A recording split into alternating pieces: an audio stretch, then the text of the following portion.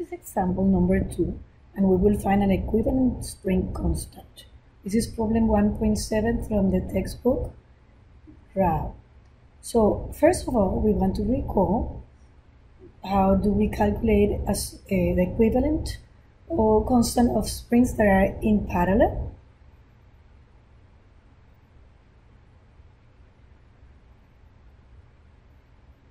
We have two springs K1 and K2 in parallel. And as you see, they have the same displacement. So the equivalent constant for these two springs is adding the two springs, K1 plus K2. And when we have two springs in series, what is equals, they transfer the same force.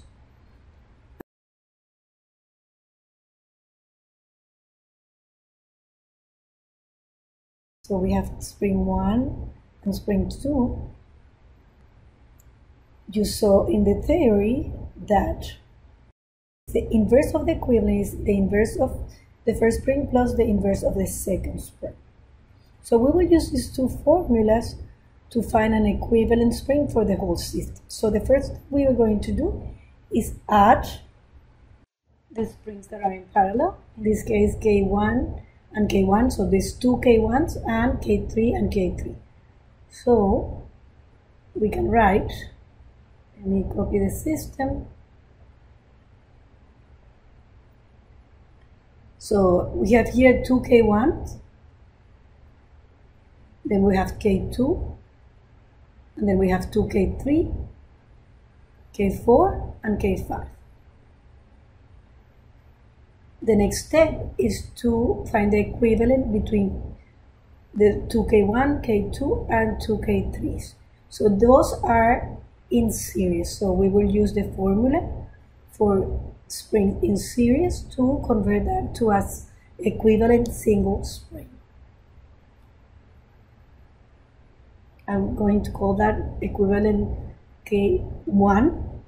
So that will be the inverse of 2K1 plus the inverse of 2K2 and the inverse of K3. So those fractions give me, when I solve those fractions, give me 2K1, K2, and 2K3 divided by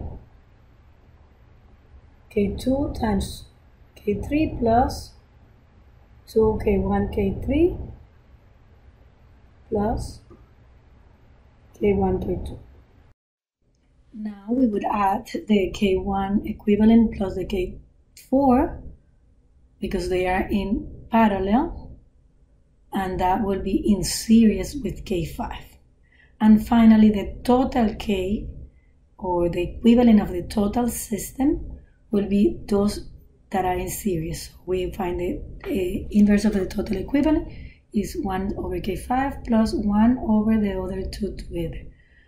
And if we expand this expression, I will just copy the solution right here. Please do this example. And if we expand all the equivalent 1 within that expression, we get this equivalent constant of the spring for the original system.